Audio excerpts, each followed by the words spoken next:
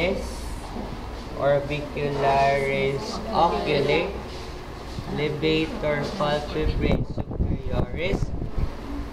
This one would be your procerus. Nasi or naris. This one would be your levator, labii, superioris, alaeque, nasi. Levator, labii, superioris, alaeque, nasi. This one would be your zygomaticus major. Minor. And this one would be zygomaticus major. So minor, major.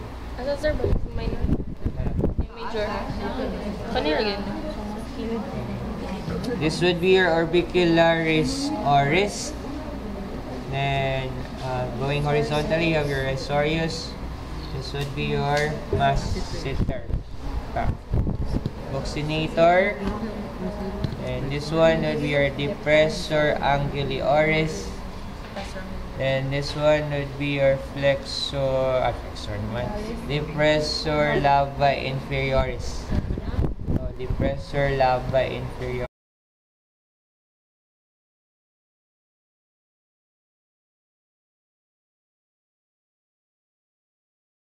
Siya, most medial, ato na i-follow tong smaller models. You have your sternothyroid. This one would be your sternohyoid.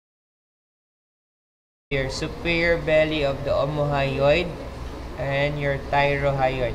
Sternothyroid, sternohyoid, superior belly of the omohyoid and thyrohyoid. This one would be the inferior belly of the omohyoid.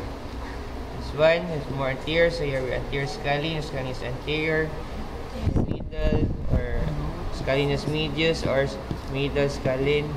Then here posterior scalene or scalenus posterior. Anterior, middle, posterior.